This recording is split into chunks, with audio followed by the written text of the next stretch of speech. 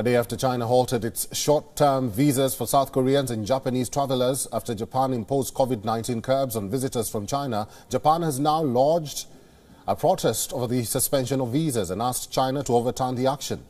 In a statement, the Chief Cabinet Secretary of Japan has said that it is regrettable that China has unilaterally taken visa suspension actions for reasons other than the steps for coronavirus. China's move to suspend the short-term visas comes after Japan toughened COVID-19 border control rules for travelers coming directly from China. They will now require a negative PCR test result less than 72 hours before departure. Meanwhile, China has defended its retaliatory measures against South Korea and Japan and has called the curbs reasonable.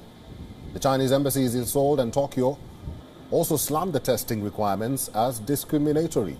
The state-run nationalist tabloid Global Times also defended Beijing's retaliation as a direct and reasonable response to protect its own legitimate interests. South Korea, meanwhile, has said that its country's decision was based on scientific evidence.